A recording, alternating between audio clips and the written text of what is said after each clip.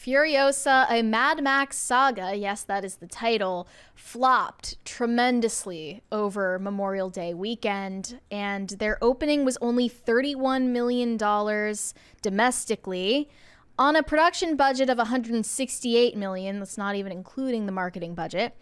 And it would be one of the worst Memorial Day weekend openings in nearly three decades. I love the example that they gave that in 1995, Casper opened to worse. Why the hell was Casper opening on Memorial Day weekend and not over Halloween? That is bizarre. But it was the 90s. Yeah, we were crazy. It was the 90s. But not just that. That's you could get away with a lot. Look, money went to, that meant a lot more tickets sold in 1995 to make this much If you money. adjust for inflation, then it might be a bigger record of flopping than you even think it is. And by the way, I think they rounded it up to 32 million. Oh. Yeah, okay. So that it could beat Garfield. Great. Yeah. So Garfield may have mogged Furiosa. Furiosa was the worst performing film for Memorial Day in 30 years. It needs over $500 million just to break even after marketing. Despite great reviews, it made just $31 million and barely beat a Garfield movie nobody knew about. I knew about the Garfield movie. And that was it. That's me. Literally just... I'm the only person. And people that don't like Chris Pratt knew about the Garfield movie. Yeah, the theories about why Furiosa failed... or could fail, I guess. And we're flying. So and every single Twitter discussion was some variety of the same topics. It's ticket prices. It's female action stars. It's the streaming window. It's coming straight from the theaters to pay VOD too quickly. Is Mad Max relevant in 2024, given that the first one came out in 1979? All fair points. Well, it's also a Mad Max movie without Mad Max in it. Correct. So the Quartering tweeted, "People are sick of female protagonists," and this rustled a lot of feathers. A lot of people disagreed with him, including Lauren Southern, and they got into a bit of a back and forth. I was like, why is Lauren, it's just, maybe I just don't follow Lauren Southern, but I just didn't imagine Lauren Southern talking about something like this. She seems to pay some attention to pop culture. So she said, "No one is sick of female protagonists. They're sick of poorly written movies." So would you agree with that take? Or are people legitimately sick of female protagonists? Here's my take on it. It's that when it's done right, people don't care. But it's been done wrong so many times, and people no longer give them the benefit of the doubt to go and see. Mm-hmm. We thought Fall Guy was fantastic. Nobody gave it the benefit of the doubt to go and see. I didn't think Furiosa was the greatest movie ever, but it certainly wasn't awful. But yeah, nobody went and saw it because nobody's giving it the benefit of the doubt anymore. And on top of that, you have to work. You have to work to prove now that it's not identity first. So basically, I have the same thought when I watch TV. Right? I give it 3 strikes, you're out. If I hear a certain amount of buzzwords in the first episode, I'm out, and it has to happen there. I'm not even worried about wokeness. I think it's really just quality and the writing is shit. And I don't think I'm not worried about movies being woke these days. I'm worried about them being bad. Yeah. That's a way bigger problem, is that they're not putting enough effort in. And people keep Fall Guy was great. Furiosa was serviceable at best. I mean, it was fine. It was cringe. Some of the dialogue was cringe, but it was fine. There's also now people aren't even giving a chance to the new John Krasinski movie that's for kids called If. That's starring Ryan Reynolds, who's supposedly a movie star. Nobody's watching that. Nobody cares because it's not a recognizable name. But now, even with a recognizable name in the title, a Mad Max saga, still no one is coming out to see it. And it just leaves everyone kind of asking questions or having half-baked theories as to why people don't want to go to the movies anymore. There's also a fundamental difference between a movie for women with a female lead and an action movie with a female lead. So the example that other people were bringing up was Barbie and how much money Barbie made. Yes, a movie for girls starring a girl made a bunch of money because when we went to the theater, it was chock full of groups of women together who went all dressed up in pink and talked about how excited they were to see this movie. when you go to see a movie about a female protagonist in a predominantly male genre, that used to be a cause for excitement because it was against the norm. You've subverted expectations so many times that that's not the norm anymore, or not that that's the norm now. It's no longer unique. So when you go and do that, you have to work to prove that it's a good script. You can't just send people in there and expect people to come out happy. You have to actually work. Well, if they wanted to go with a male protagonist other than Max, would they have made a movie about Dementis? Would they have made a movie about Joe? Look, I don't know. Mad Max it doesn't have the cachet that, like, the 2015 one didn't make that much money relative to its budget. It was a good movie. It was a great movie, but that doesn't mean that it made a whole ton of money. It took 8 years to get it out. It came out in 9 years to get it out. It came out in 2015. And when you and look, I always make the example. I say, look, prequels to me are a hard sell anyways. They always are. You don't need to explain everything away. So one of the examples people gave to the contrary was Wonka made good money this year or last year, and it was considered technically a prequel, but it's not even really a prequel. It's almost like they're starting from scratch. I mean, look, the Barbie movie was basically a prequel to Barbie.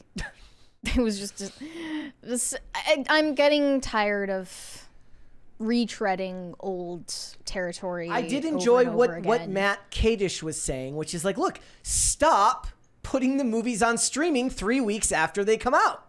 Like that, which is what they did with How long should it be then? Okay, so this is what he said. He goes, if studios just rewound their business model to pre-COVID era, had a 6-month window between theatrical and home video, embraced physical media, and licensed their content to Netflix and Amazon for streaming without running their own streaming services, they'd be profitable again. That's the problem. Everyone's aiming for self-sufficiency in a market that doesn't necessarily need that many people, right?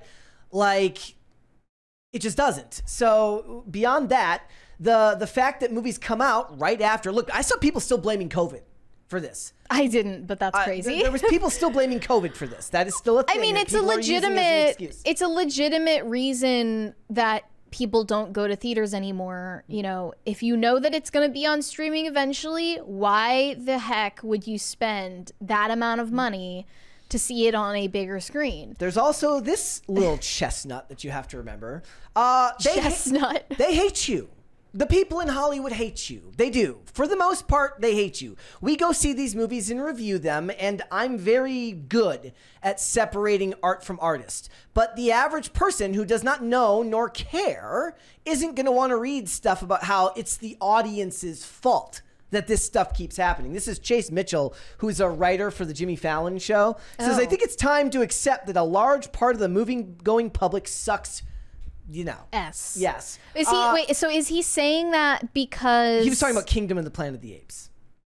Because Kingdom of the Planet of the Apes performed better than something else that he liked? Because it just didn't, it fell to 4th place already and it's not doing that well. Oh, because he loved the Planet of the Apes movie so much that he thought it deserved better. A lot of people were putting okay, so this was another one. So I found this one too. I was fascinated by how many people took the let's go back and blame the audience routine. You are beholden to the audience. They are essentially your master, and it is your job to please them if you actually want to make any money. This is what it says. Judging by the huge amount of best thing ever comes out, makes zero money stories I've witnessed in the last 20 years, I think it's fair to say that the point is that general audiences just suck this time. Again, they're blaming literally everyone but themselves. It is your job to get the public's interest. It is your job to write stories that are compelling and then work with an advertising team that knows how to best convey that through trailers. Your job, not their job. Sure. Coming from the perspective of the people making these movies, that's obviously a terrible excuse. But I will grant that, you know, when I see The Fall Guy does so badly in the box office compared to Kingdom of the Planet of the Apes, which in my opinion is just objectively bad, it's disheartening, and it does feel like it is kind of the audience's fault for not taking a chance on original content when they constantly say, I want original content. That is their fault. If you're asking and complaining about recycled crap all the time and then you don't watch the things that aren't recycled crap, That is your fault. It's still You're voting their with your job dollar. it's still their job to influence you somehow, right? So whether it's they didn't spend enough money on marketing, whether the trailers cut together weren't interesting enough to people. And look, none of this calls into question one of the other things, which is just the economy. The economy kind of sucks. I also saw some people saying that it's not the movie tickets' fault, it's the concessions' fault, because movie tickets are expensive, but they're not that expensive. Well, guess what? It's still your job to convince the audience that it is worth their time and money to go out and spend $20 on tickets, $20 per ticket, or and $6, and whatever then it is. a gazillion dollars on food, or at least make them feel like your movie is worth sneaking some food in. Yeah, that's also a valid point. I mean, it depends on where you live, obviously, but you can't just deny that the prices of movie tickets have gone up. Yeah. And you can't just deny that, like, people are more willing to sit at home on the couch and watch something that they've already seen 10 times than go see something new for the first time, because it makes you have a midlife crisis to waste 2 hours on something that you hate. I find that most of the time, just the theater experience makes it worth it for me. Like, just the act of getting it keeps me off my phone for 2.5 hours, which is always beneficial. There's a $20 one there. Pop Culture Junkie. Another reason, the better theater systems, home Dolby Atmos, laser projectors, and 85-inch TVs. Yeah. That's stuff that people didn't really have access to in the 90s or and the ability to pause. And look, in visiting the theater used to be a community experience that everybody could do on the weekends when there was less options to do. But it is your job as an industry leader to find a way to make a product that makes those other options less interesting. So in the age of YouTube, in the age of TikTok, you have to find a way to drag the youths into the theaters and get them there. It worked for Five Nights at Freddy's. Well, I guess they think the answer is to put YouTubers in the movies. Yeah, which also is kind of look. They did misguided. that. They did that in Free Guy. They put a bunch of YouTubers. They put Matt Pat in the Five Nights at Freddy's movie, but he was in there for like 5 seconds, and that's not the reason the movie did well.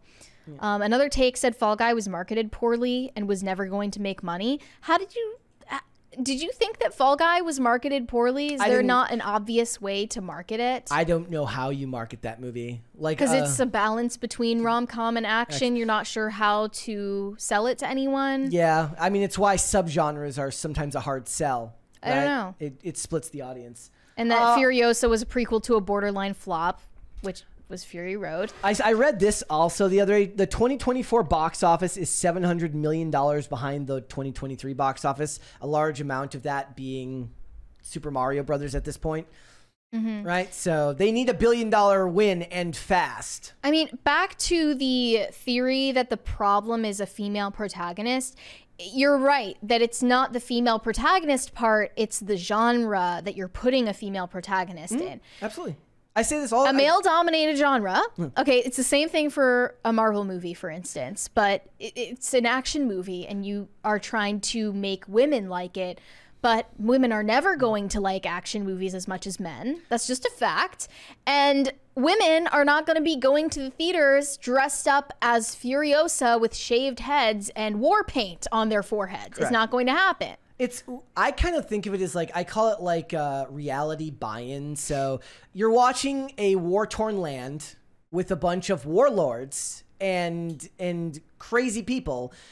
It's a natural fit for a male protagonist. It just is. Just like when you watch a cop show, sure, there are plenty of female cops and female detectives in the world, but inherently, it's an industry dominated by men, so it's easier to get people to buy into a man doing that role. Sure. Right? So if you're going to take a female protagonist, back in the day, it was enough to just make them hot and make the movie crazy and let the sex appeal and the action speak for itself. Well, we don't live in the age of sex appeal and action sequences anymore because you're not allowed to have sex appeal anymore. Now it has to be identity politics in action sequences. I was talking about this because I'm watching this show called Almost Paradise, and there's like a female detective in the show whose kind of job it is to play like straight man to the main character in it, and she's kind of standoffish. in a lot of scenes, but they allow her, at least at the end of the pilot episode and in subsequent episodes,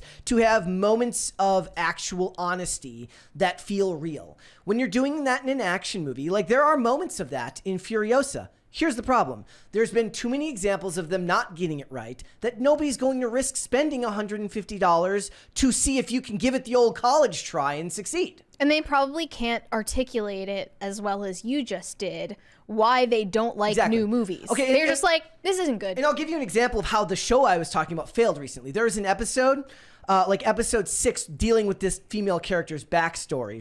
The character's name's Eve or Eva. And she's acting completely differently. She's being really rude to the main character, which most of the time they have like a back and forth banter, but it's not actual rudeness. And she ends up being wrong the whole episode. And at the end, she doesn't apologize. Any year prior to 2016, I feel like that character apologizes and there's an actual moment of humanity between the two of them. Mm-hmm. Instead, she stays stoic and the main character sure gets to be right, but she doesn't get humbled. And both men and women understand that it's important to show humility when you're wrong. But in a genre where you're not technically usually the main character, it speaks to her femininity to be willing to admit when she's wrong. Sure. Probably more than men would. Or to appear angry all day and then burst into tears. So when you see this in movies, yes, thank you, Kai, not whatever I said. But the point is that in movies now, it's why people complain about the writing, right? They say that they're just men. Well, that's hard to articulate. But the point is that a female character that actually has a lot of feminine traits will ring true to the audience the way a male character with masculine traits, which is what they're trying to appear, these female characters to appear as, feels natural. It doesn't feel natural when the roles swap. It's okay for Dementis to be kind of bitchy and whiny because he's a villain. Right? That's his job, to be a villain and to be annoying. But a male protagonist shouldn't be that way. And a female protagonist should carry some inherently female characteristics. And then this is not my critique of Furiosa. I honestly don't remember it well enough to remember. I think for the most part, she did really, really well, and her interactions with the other guy were good. Sure. But audiences are done. And they're not going to give you the benefit of the doubt. They're just not. Doing it right one time isn't going to fix doing it wrong 1,000 times. It's going to take years before that happens. And that's never, let's face it, it only moves one direction. Sure. We're never going back to that. The character of Furiosa, worked in Fury Road because she doesn't have a backstory, and you don't need to know how she lost her arm, and you don't need to know why she is such a bitch, and you don't really need to give that character a full backstory anyway. So this movie was never necessary. It wasn't. No prequel really is. I really want to write some type of essay on what I mean when I say that. About you don't know why, but you know. You can't put it to words, but you understand inherently when you see characters acting a certain way. It could be something as simple as nobody likes bitchy characters, but like whiny male characters, as annoying as they are, do get more leeway if they're in the action genre because they know society won't give them leeway. Mm-hmm. When women characters are bitchy, they know society will give them leeway, and that's a turnoff to audiences. People don't like it when people don't act strong. Mm-hmm. Right? And when female characters are overly strong but whiny, that doesn't make any sense. You're right. It's a contradiction in terms. It's very hard to put to words, but every single person who is watching this show right now has at least watched 1 or 2 movies where they know what I'm talking about. They don't know why it's wrong, but it's wrong. Thanks for watching. Listen to full episodes of Pop Culture Crisis on Spotify. Keep up with us on social media and make sure you subscribe and ring that bell so you never miss the show. Bye, guys.